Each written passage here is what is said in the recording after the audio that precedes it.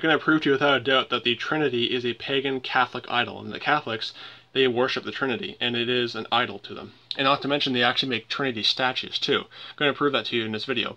But first, what does the Catholic Catechism say about the Trinity? So, the Catholic Church Catechism, I have a PDF copy here. In number 249, it says, "From the beginning, the revealed truth of the Holy Trinity has been at the very root of the Church's living faith, principally by means of baptism," perverting the baptizing in the name of the Father, Son, and Holy Ghost. They're perverting that. It finds its expression in the rule of baptismal faith formulated in the preaching, catechist, and prayer of the Church.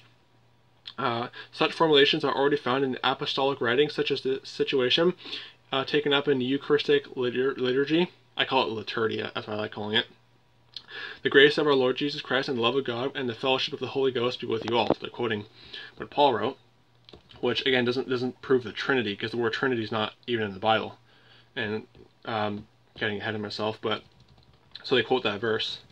And that's a verse that, it's funny because that's the same verse a lot of Trinitarians will run to as well, where it talks about, the fellowship of the Holy Spirit, the grace of Jesus, or the grace of God, or sorry, the grace of the Lord Jesus Christ and the love of God and the fellowship of the Holy Ghost. A lot of Trinitarians will quote that verse too.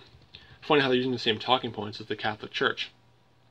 But if you jump down to number 251, says, "In order to this is proof that the Trinity is a man-made doctrine. In order to articulate the doctrine, the dogma of the Trinity, the Church had to develop her own terminology with the help of certain notions of philosophical origin, substance, person, hypostasis, relation, and so on. In doing this, she did not submit the faith to human wisdom, but gave a new, unprecedented meaning to these terms, from which then on would be used to magnify the ineffable mystery infinitely beyond all that we can humanly understand." Then, of course, number 252, "The Church uses the term substance, rendered also at times by essence or nature, to designate the divine being in its unity. The term person or hypostasis to designate the Father, Son, and Holy Spirit in the real distinction among them." Now here's what they twist that. They say we use the word person to talk about the distinction with the Father, Son, and Holy Ghost. Well, there is distinction in the Godhead. Obviously, there is distinction. Here's some proof on that. Matthew chapter 3 is a best verse that, because people say, people have accused me of being oneness and modalist. I'm not a modalist or a oneness heretic. And here's some good verses that prove oneness to be false in modalism. And when I say oneness, I mean oneness in the sense of there's no separation, because obviously I am oneness in the sense of God is only one being. I do believe that, but I'm not oneness in the sense of there is no separation in the Godhead. Here's a verse that proves that. Matthew chapter 3 verse 16 to 17. "And Jesus, when he was baptized, went straightway out of the water, and lo, the heavens were opened unto him, and he saw the Spirit of God descending like a dove and lighting upon him. And lo, a voice from heaven saying, This is my beloved Son, in whom I am well pleased." So we do see separation there.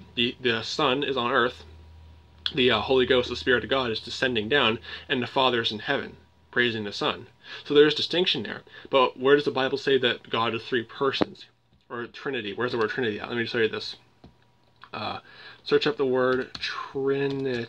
It's hard to hold the phone while doing this. Look at that. Trinity. Focus. 0 verses found. The word Trinity is not a word found in the Bible. So why is that? We believe in the doctrine of the Trinity.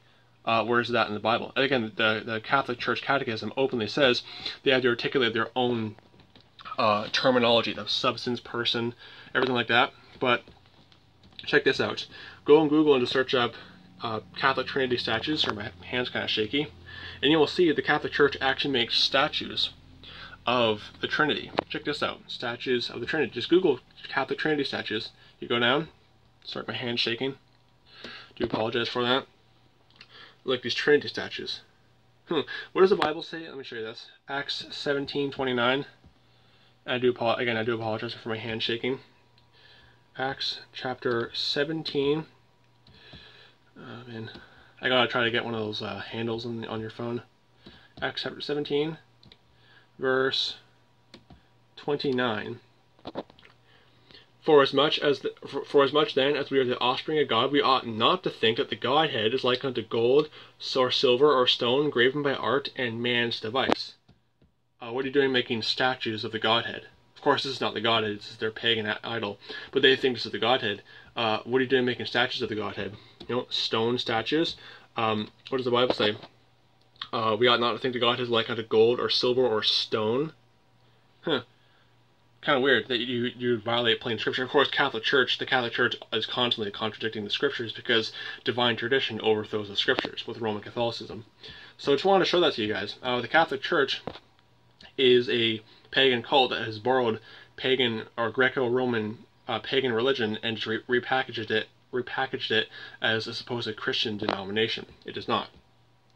Here's a good verse proving that Jesus Christ and the Father. I mean, there's so many verses I can go to prove that Jesus and the Father are the same being.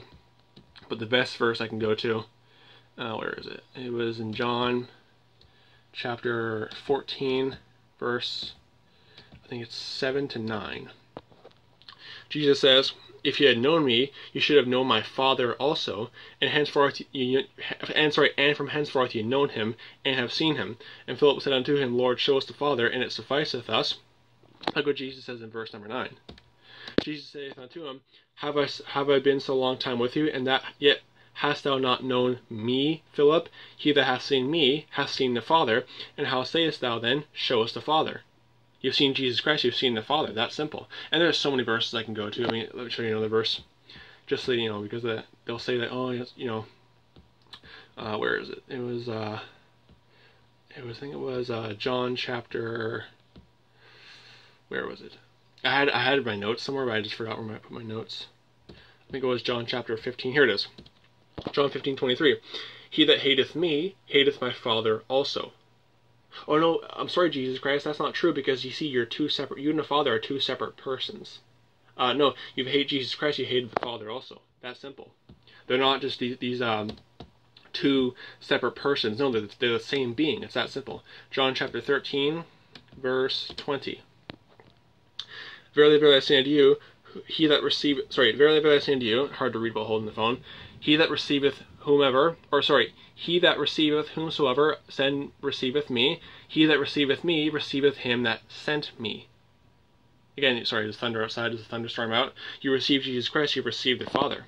Of course, another verse that ties into this. Matthew chapter 10, verse 40. He that receiveth me, he that receiveth you receiveth me, and he that receiveth me receiveth him that sent me.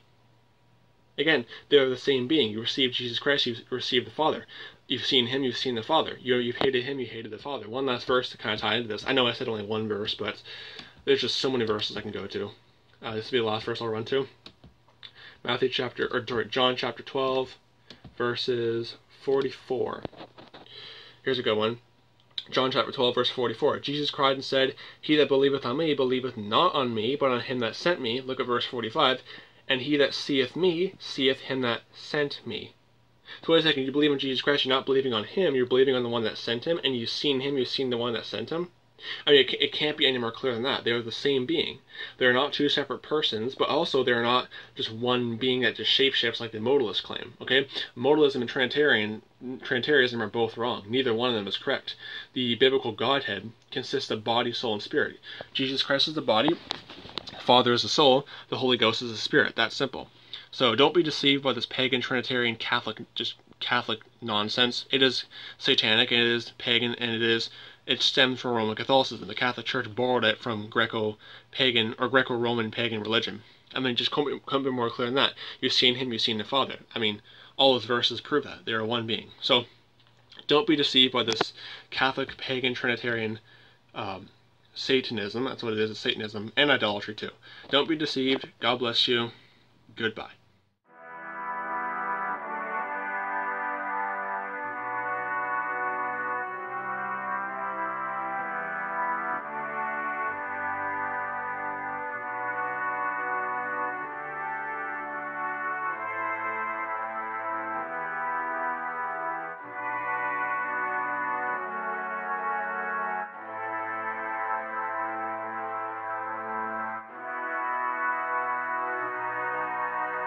You